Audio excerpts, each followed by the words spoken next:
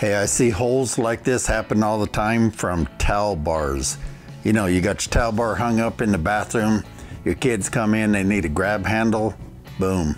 You got a hole that looks a lot like that. Well, it's not really that hard to fix. I'm gonna show you a really simple way that pretty much anybody can do, and it doesn't take long right after this.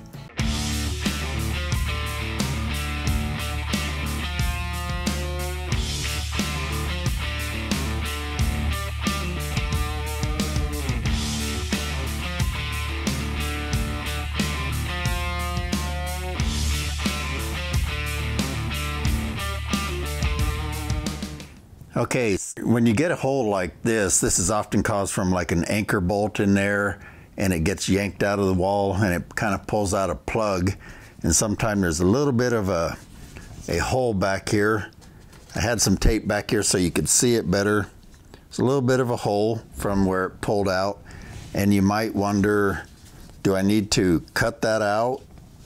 Do I need to mesh tape it? How do I fix that? I'm gonna show you a real simple way. I just did one the other day.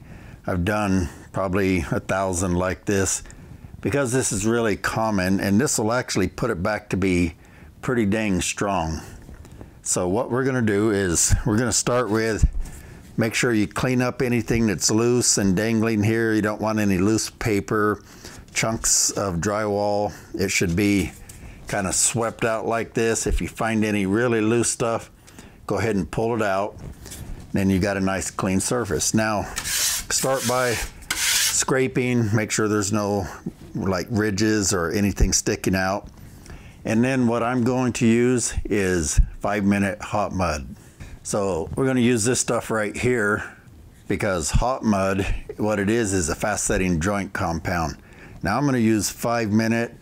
If you guys are novices, I'd recommend stick with 20-minute. 5-minute often can set up in your pan before you even get it on here. I've done this enough that I can actually mix up a whole pan of this and spread it out before it sets up, but that's because I've done this for 35 years. So 20-minute, or if you're not in a big rush, go with 45. And hot mud's a good choice because anytime you put mud on thick, you don't want to use regular joint compound. It'll take forever to dry. It's really weak, and it'll shrink terribly, and it just doesn't work well. But hot mud, you can put that in pretty much as thick as you want, and it will harden. Once it hardens, it will quit shrinking, and it just dries so much better. Now here's some samples I made up. What these are is I put these in kind of my homemade casting block, and I made it about, it's close to a 1/2 inch thick, and this is hot mud. And you notice that this is just one coat. I didn't smooth it out or anything. It didn't shrink much. It dries smooth. It's tough. You know, for thicker stuff, it's the only way to go, because let's compare that to all-purpose. This is the raw all-purpose, and you can see it's got a big crack here. I actually had to glue it back together with some more mud because it falls apart so easy. And if I were to tap on it, it'd fall apart again. I can pretty much guarantee it's just so much softer. Not good for deep stuff. It's only good for thinner stuff. Okay, I'll mix up some 5-minute hot mud. It doesn't take much at all. You can see I put just barely any water in for something that size, and that should be too much, but it makes it easier to mix up. And you can just stir it like this. Now, if you're gonna do much more, like a 45-minute pan full, I have a video out that shows how you can use an egg beater, and it works really well.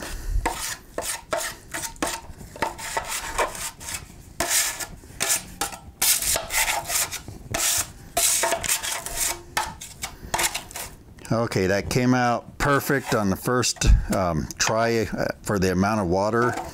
Sometime it'll take a few, but that's the other thing about hot mud. You got to mix it up fast, so you don't want to be sitting here adding water, adding powder, and back and forth. You could end up cutting yourself too short on time. So all you really got to do is fill that sucker in and then just smooth it out. Now I got a little lip of paper trying to make a ridge, so I'm just going to push it down, Try and get it to sit below the surface and re-scrape it. So all we're trying to do right here is just get a little feel in it. Now you watch, in a few minutes it's going to be ready to go.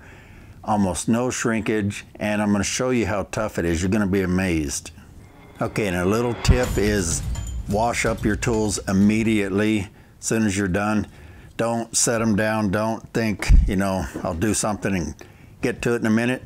I've been bitten that way many times. I've honestly probably mixed up over, I'd guess, 5,000 bags of hot mud, because I've done nothing but drywall repairs for 17 years, and before that about 20 years of new construction. Anyway, I can tell you that many times I've gotten bit by it. One time I mixed up about this much in a bucket, and the boss showed up, got talking to me, and before I knew it, I had a whole bucket of it setting up, and I threw the bucket away.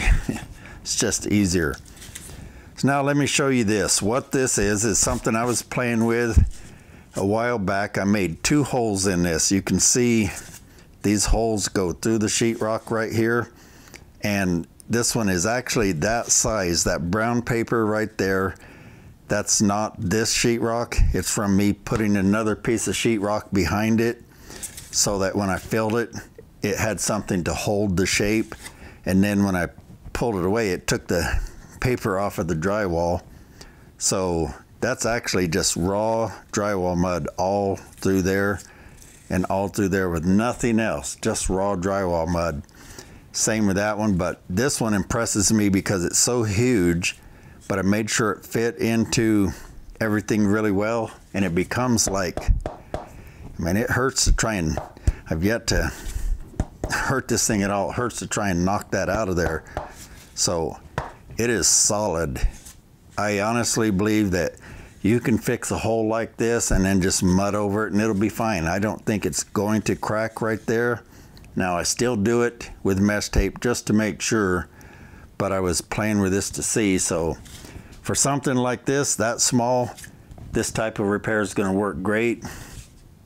And I'll put one more little coat of mud on it and I'll show you that, and then this thing is done. All right, it's been maybe 5 minutes. Now what the time on the hot mud means is, if you got 5-minute hot mud, that's 5 minutes of working time.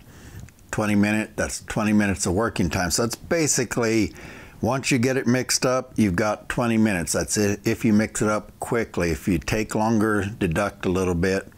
I often will set a timer on my phone. If I'm using 20-minute, I'll set one for 15. Then I know that I've got just a few more minutes until it may start setting up. Now this one, it's not rock solid, but it's firm enough that we can go over it. I'm trying to do several videos here because we're just about to move out of our house, if you've seen that video. So I'm going to go ahead and coat it, and I guarantee you it's not going to shrink up anymore. That's the nature of hot mud, as you saw with that sample. And actually I noticed I got another one of these mocked up here. I was going to put mesh tape over this. It looks like I didn't, but this is all purpose that was allowed to just dry, and you can see it dries terrible. The hot mud dries totally smooth and ready to go. So now we want to coat this. Now the general rule of thumb when coating something is use a knife that's wider than the repair.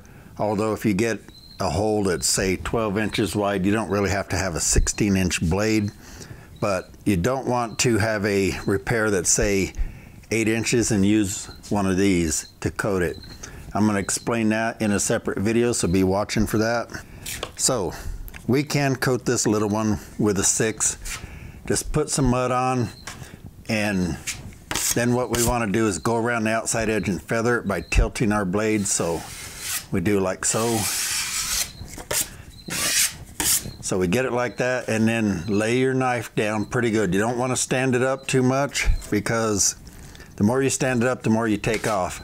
So if I stand my knife up just a little too much, I just take all that off. If I put it, hard to work the two of them together. If I put it like that and I lay my knife down, you can see it leaves most of it on there. Stand it up a little bit, wipes it off. So You want your knife tilted over pretty far so that you're just smoothing this out after you feathered it. You don't want to leave a hump there, but you want to put just enough mud on where it covers everything. And I see I actually pulled a little bit out, so there, and that is just enough mud where it's covered the whole repair, and it leaves a little bit for sanding, because with this one, this mud will shrink a little bit. We might want to sand it one time before it's ready to go. But after that, all you need to do is take a sanding sponge, go around the outside edge, sand the outside feather. You're feathering the outside edge with the sanding sponge. That way your texture will blend in better.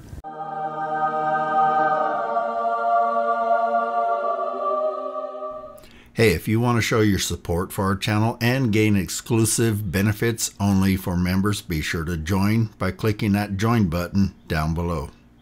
Once this is fairly dry, it's ready for texture. If you're going to do a smooth finish, leave it smooth, let it dry completely, sand it with like 220, and it's ready to go. Hey, I hope that helped you out. If you like these kind of videos, be sure and subscribe to our channel and click that bell icon. That's what will get you notified each time we put out a video.